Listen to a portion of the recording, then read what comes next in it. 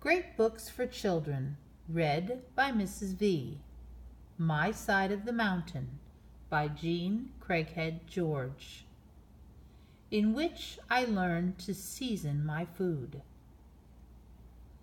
The fire warden made a fire sometime in the colder hours of the night. At dawn he was asleep beside white smoldering ashes. I crawled back to the gorge, fed Frightful rabbit bites, and slipped back to the edge of the meadow to check a box trap I had set the day before. I made it by tying small sticks together like a log cabin. This trap was better than the snares or deadfalls. It had caught numerous rabbits, several squirrels, and a groundhog. I saw as I inched toward it that it was closed.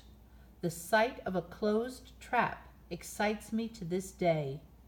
I still can't believe that animals don't understand why delicious food is in such a ridiculous spot. Well, this morning I pulled the trap deep into the woods to open it. The trapped animal was light. I couldn't guess what it was. It was also active, flipping and darting from one corner to the next. I peeked in to locate it so that I could grab it quickly behind the head without getting bitten. I was not always successful at this and had scars to prove it. I put my eye to the crack. A rumpus arose in the darkness. Two bright eyes shone, and out through that hole that was no wider than a string bean came a weasel. He flew right out at me, landed on my shoulder, gave me a lecture that I shall never forget, and vanished under the scant cover of trillium and bloodroot leaves. He popped up about 5 feet away and stood on his hind feet to lecture me again. I said, "Scat!" So he darted right to my knee, put his broad, furry paws on my pants, and looked me in the face. I shall never forget the fear and wonder that I felt at the bravery of that weasel. He stood his ground and berated me. I could see by the flashing of his eyes and the curl of his lip that he was furious at me for trapping him. He couldn't talk, but I knew what he meant. Wonder filled me as I realized he was absolutely unafraid. No other animal, and I knew quite a few by now, had been so brave in my presence. Screaming, he jumped on me. This surprised and scared me.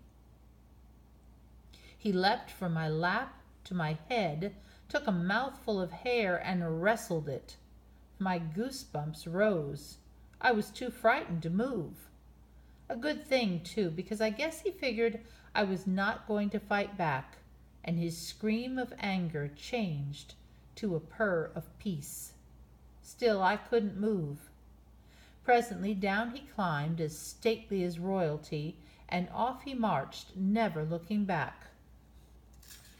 He sank beneath the leaves like a fish beneath the water. Not a stem rippled to mark his way. And so the Baron and I met for the first time, and it was the beginning of a harassing but wonderful friendship. Frightful had been watching all this. She was tense with fright. Although young and inexperienced, she knew an enemy when she saw one. I picked her up and whispered into her birdy-smelling neck feathers, "You wild ones know." Since I couldn't go home, I decided to spend the day in the marsh down the west side of the mountain. There were a lot of cattails and frogs there. Frightful balanced on my fist as we walked. She had learned that in the short span of one afternoon and a night. She is a very bright bird. On our way, we scared up a deer. It was a doe.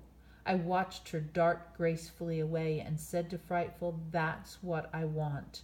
I need a door for my house, tethers for you, and a blanket for me. How am I going to get a deer?" This was not the first time I had said this.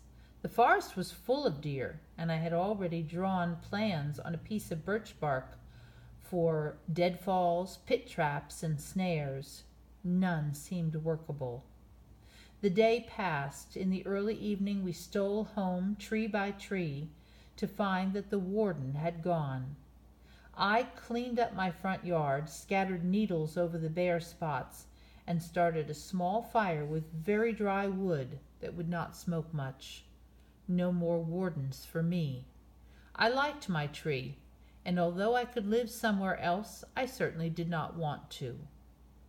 Once home, I immediately started to work again. I had a device I wanted to try, and put some hickory sticks in a tin can and set it to boiling while I fixed dinner.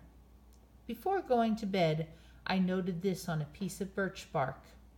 This night I am making salt. I know that people in the early days got along without it, but I think some of these wild foods would taste better with some flavoring. I understand that hickory sticks boiled dry leave a salty residue. I am trying it. In the morning I added, "It is quite true. The can is dry and thick with a black substance. It is very salty, and I tried it on frog's legs for breakfast. It is just what I have needed." And so I went into salt production for several days and chipped out a niche inside the tree in which to store it. June 19. I finished my bed today. The ash slats work very well and are quite springy and comfortable.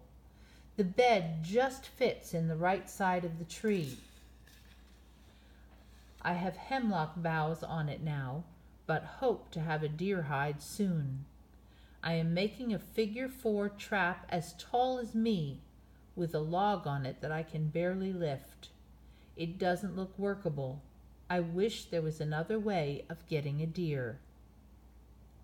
June 20. I decided today to dig a pit to trap a deer, so I am whittling a shovel out of a board I found in the stream this morning. That stream is very useful. It has given me tin cans for pots and now an oaken board for a shovel. Frightful will hop from the stump to my fist. She still can't fly. Her wing feathers are only about an inch long. I think she likes me.